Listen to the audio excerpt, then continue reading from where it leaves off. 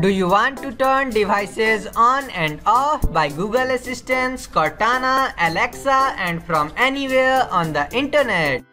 Okay Google, turn on all devices.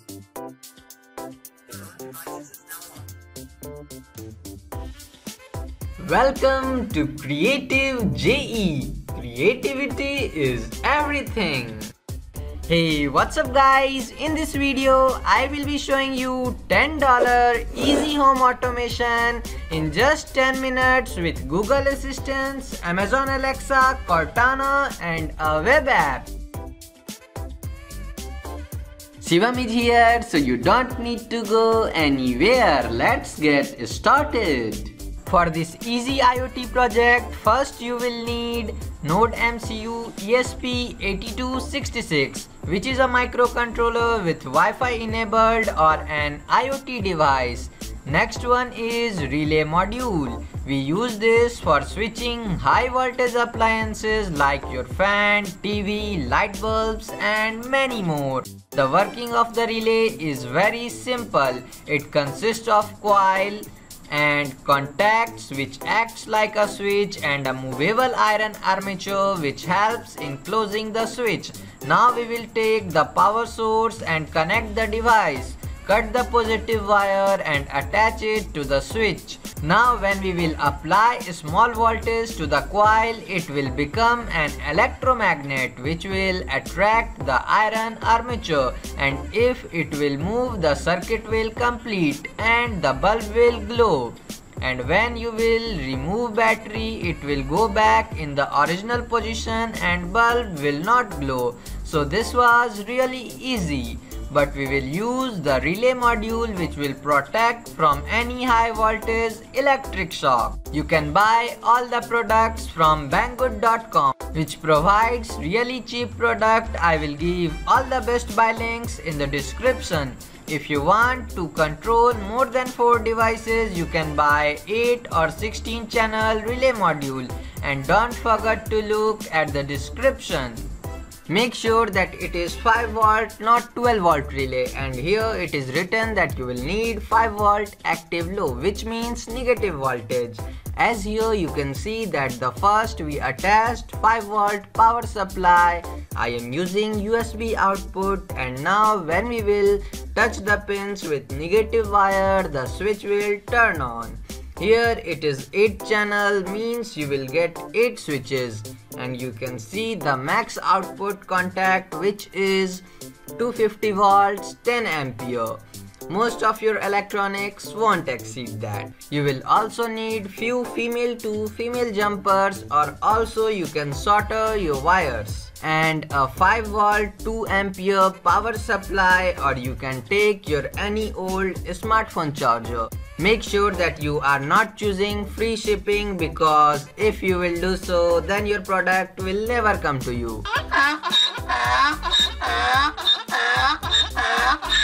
So just go with direct mail because it's cheap and fast. You can buy these things from your local market also. Now go to your computer and install Atom Code Editor. For downloading, just go to atom.io and click on download, and then just open it. It will take some time to install, and after that it will launch automatically. And now go to the file and then settings. Here click on install and search for platform IO. Now install the platform IO IDE. It will take some time to install, and after that restart the Atom and wait for the packages to load. Now we can see all the controls. So just click on home and then create a new project. Type any name you want, and in the board selection type Node MCU and select for ESP12B and keep the framework to Arduino. Now click on finish. It will take a while to install all the things for you, so please wait. It depends on your internet speed, and please do not close the installation. As here you can see our project has been successfully initialized, so just hit OK. And now go to the file, open folder, go to your document folder, and then Go to Platform IO and select your project folder. Now it will appear in the sidebar. So just expand the source folder and open main.cpp file. This is the main file where we write code which gets uploaded to the board. Now go to GitHub link of this project which you will find in the description. Then open the main file and copy all the codes and paste it in the atom. Now here type your Wi-Fi name and password in the codes, and if you want to add more devices just type the name and pin number. You can see all the GPIO pins here. There are 16 pins. Just don't use boot pins like GPIO 15. Now we are setting all the pins to output. If you are adding more devices, you will need to add codes everywhere for that device. And after that we will read values from EEPROM of addresses 1, 2, 3 and 4. Then apply that to the device pin which we defined. Now we will check if there is any client connecting to our server, then send the HTML codes to the client. If you want to customize it, then go to the project link and open index file and copy the codes. Press Ctrl+N and paste it. Save the file by pressing Ctrl+S or Command+S on Mac. This is just basic HTML file. If you want to add more buttons, just duplicate it by pressing Ctrl+Shift+D and add name of your device in the URL. Make sure that you are using single quotes.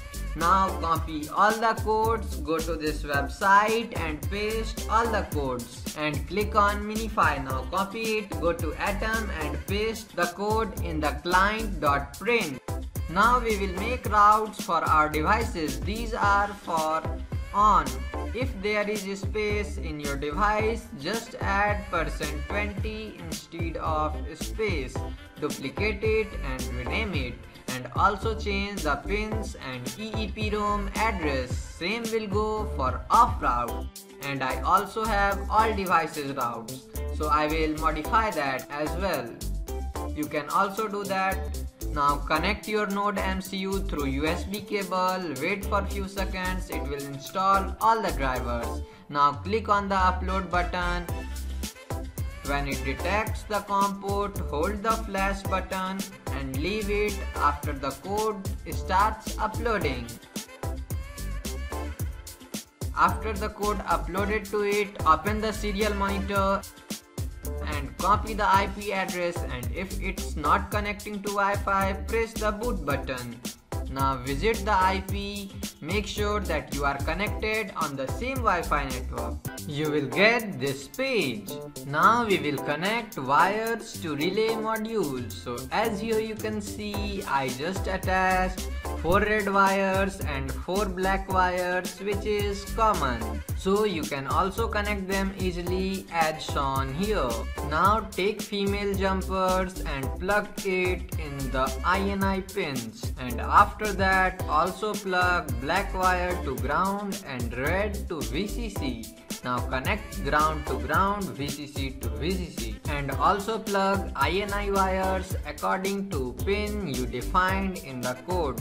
So here it was 16 for side LED, 5 for front, and so on.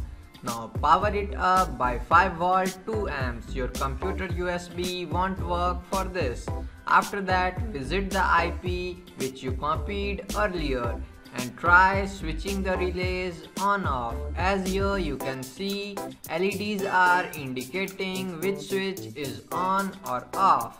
Now take your charger and hold its plug by plier and just plug it slowly, or you can open it by putting a screwdriver like this.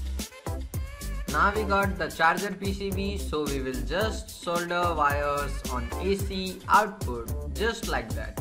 And after that, cut the USB cable, solder black wire to ground and red wire to 5 volt. This can save our space. You can skip this part if you don't want. You can just plug the USB and that's fine.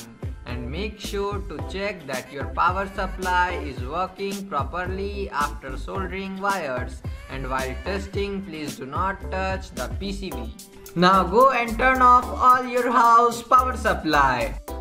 And after that, go and open your electric board. If it is having any cover, you can just remove it by putting a screwdriver in the holes just like that. And after that, remove all the screw. Now you can take it out. It looks like this with lots of wires. First, the mains wire goes to the switches, and after that the common wire gets connected all together like this. And when you will turn on the switch, the circuit will complete. Now put charger in the case and attach one AC wire to the common and another one in mains. I have an empty switch, so I will use that, but that's not necessary. You can connect it directly. Add something like this on the back of your relay module for safety and put a rubber band on it. Now we will attach relay common black wire to the mains wire, and after that find the switches for your devices. Then attach red wire on them according to your INI pins. Now put relay inside the board safely and attach wires to the node MCU, and don't forget to plug the micro USB. Now go ahead and turn on the power and test if everything is working. Then turn off the power again, put everything inside properly and fix the board to its normal position. Now we will need to connect this device to internet, so you can do port forwarding on your Wi-Fi router with dynamic DNS to get an static address. But this can be a lots of tasks, so we will use our Android phone.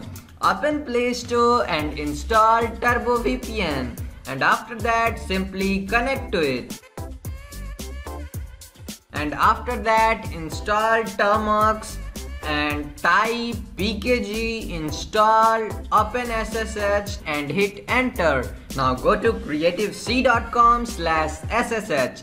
Type your device IP and a unique username. Then simply click on copy command. Go back to Termux, long press and paste it and hit enter. You can see the URL now. For checking, just visit on the URL. If you will type /on/side LED, it will turn on side LED. That's what we are doing with buttons, making request. And you can see that the space became %20 here. So that's why we added this in Node MCU code. And visiting off route will turn off the things. Now go to ifttt.com and make an account.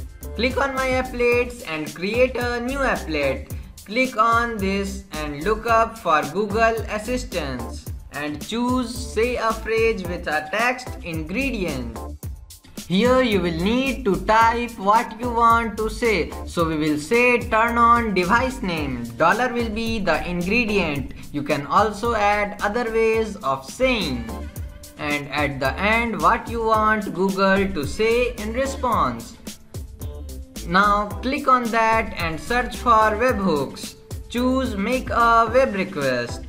Now put the URL of your web app followed by /on/ your ingredient, which will be our device name. And make sure to remove space after the slash.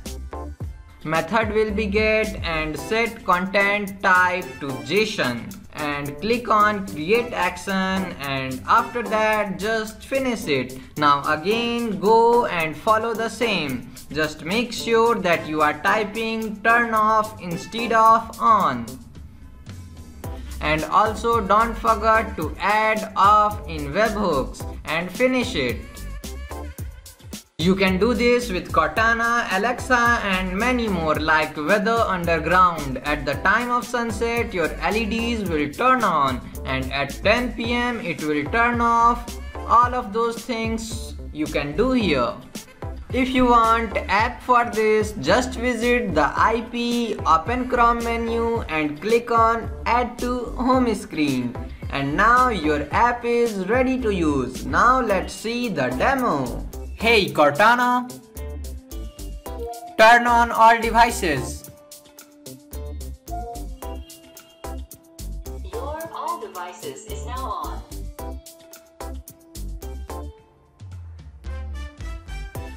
Hey Cortana, turn off all devices. Your all devices is now off. Hey Cortana, turn on fan. I triggered that for you. That's all for this video guys. I hope you enjoyed it and learned something new. You can support my work on Patreon. If you liked the video, then hit the like button. If you hated it, then give a dislike. Share this video with your friends and don't forget to subscribe and hit the bell icon to get notifications. And thanks for watching.